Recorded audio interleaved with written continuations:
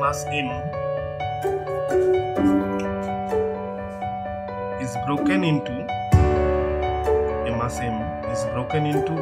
two parts of masses. A mass capital M is broken into two parts of masses m1 and m2. How are m1 and m2 related? How are m1 and m2 are related so that the gravitational force of attraction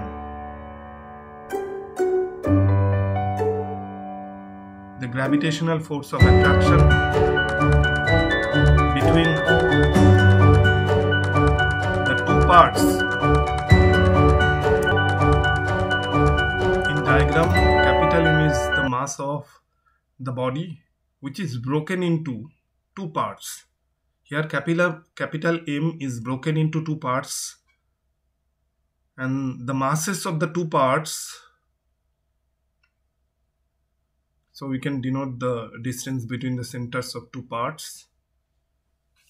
So these are the two parts having masses m1 and m2.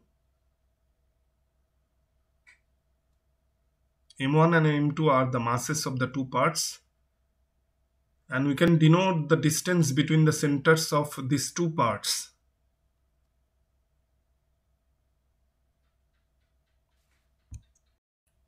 R is the distance between the centers of two parts of masses m1 m2. If G is the gravitational force of attraction acting between the two parts. In this case, capital M is broken into two parts of masses m1 and m2. Let capital M be the mass of a body which is broken into two parts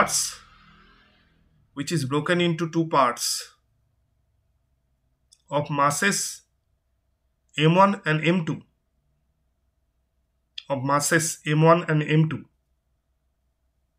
such that if m1 equal to m small m, m2 equal m minus m1 equal m minus m,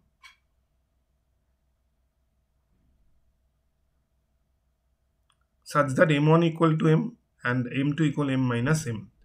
Not if, we have to cancel that word if. Now the gravitational force of attraction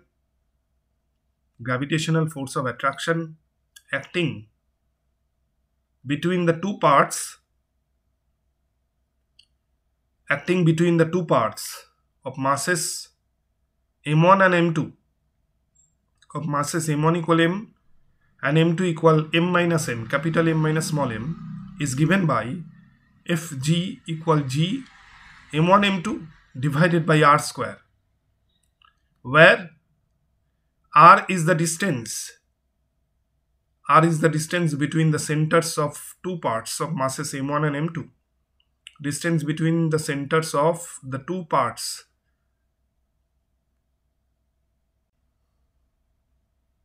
Therefore, Fg equal Gm m minus m divided by r square. Fg equal Gm m minus m divided by r square. G to be maximum, for Fg to be maximum, ddm of Fg equals 0. Differentiation or derivative of gravitational force Fg will be 0. Now m1 equal m and m2 equal m minus m. Capital M equal m1 plus m2, that is ddm of G by r square m into m minus m, bracket closed, equals 0. G by r square is taken outside ddm because G by r square are constant. ddm of m into m minus m square equals 0, or comma G by r square ddm under bracket m into m minus ddm under bracket m square equal 0, or comma G by r square, capital M is constant, so we can bring dm outside ddm, m ddm of m minus 2m equals 0. Now we can use this formula ddx of x to the power n equal n dot x to the power n minus 1. That is the formula which is used to find ddm of m square. So from this formula we can write ddm of m square equals 2m. ddm of m square equal to small m.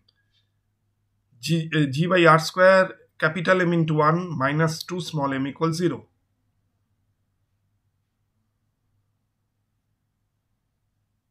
Therefore, m minus 2m equals 0 or comma 2m equal capital M.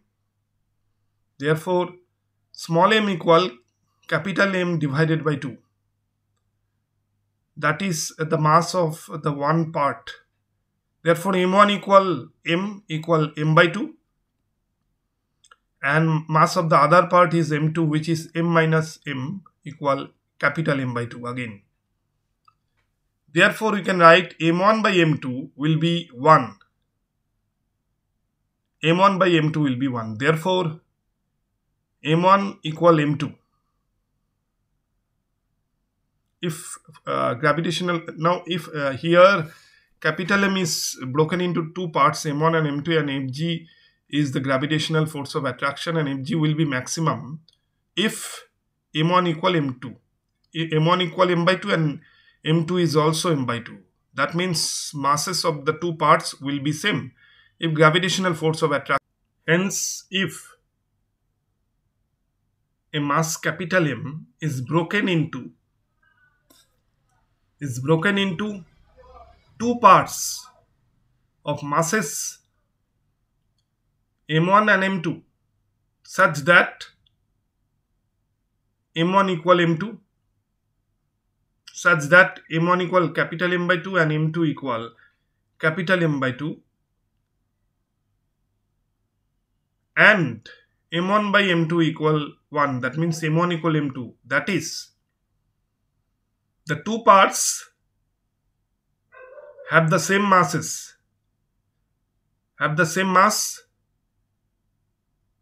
then the gravitational force of attraction, that